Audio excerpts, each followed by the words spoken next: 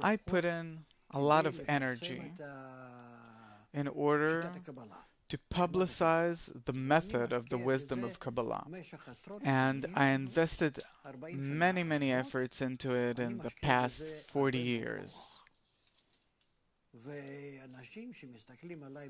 And people that look at me from the outside, they're stunned. Where do you get the fuel to do it? The strength, the importance. You're ready for it at any given moment. You never miss a lesson. You never miss a show, radio, television, meeting people, traveling. Why? And who are you dealing with? Ordinary, simple people. So there's also a question here. Maybe I'd like to explain it just once because it has to do with effort.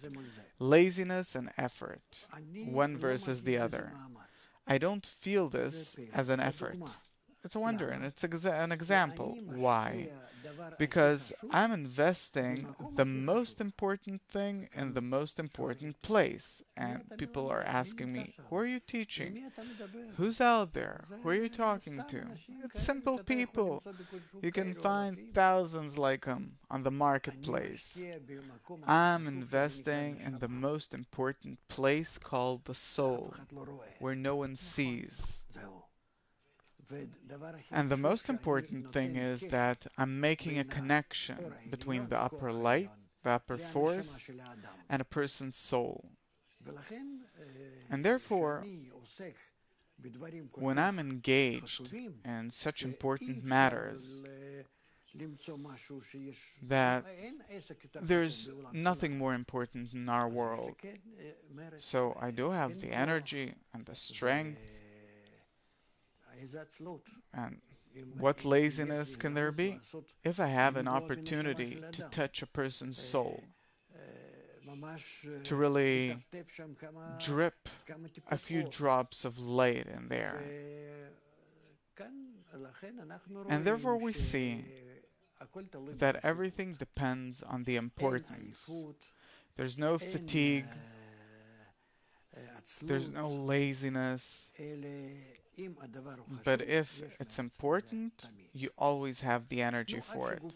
As long as the body is alive, as long as it can physically work, stand it. Therefore, everything depends on the importance. So you don't need strength or energy in order to work, but you need the importance.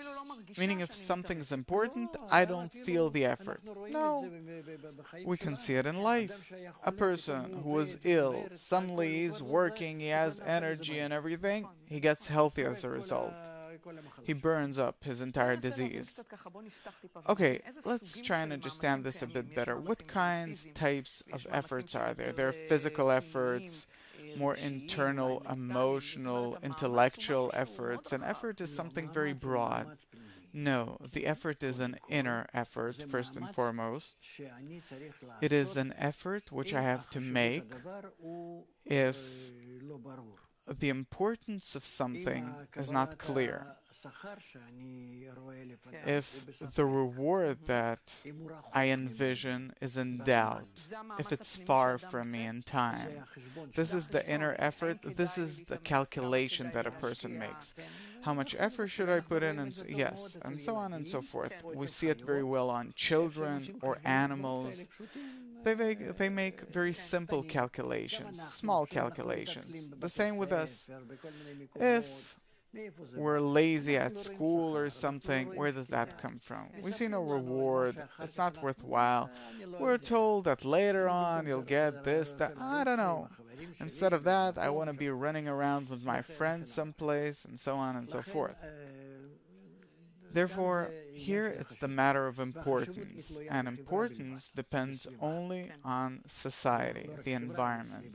Not only society, but the environment being books and movies and internet and television, what society appreciates, everything that works on me from the outside, it's called the environment, and the way this media influences me, it determines the importance I have towards each and everything in life.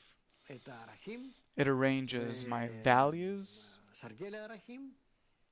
the scale of values, and accordingly, I look at everything and relate to everything.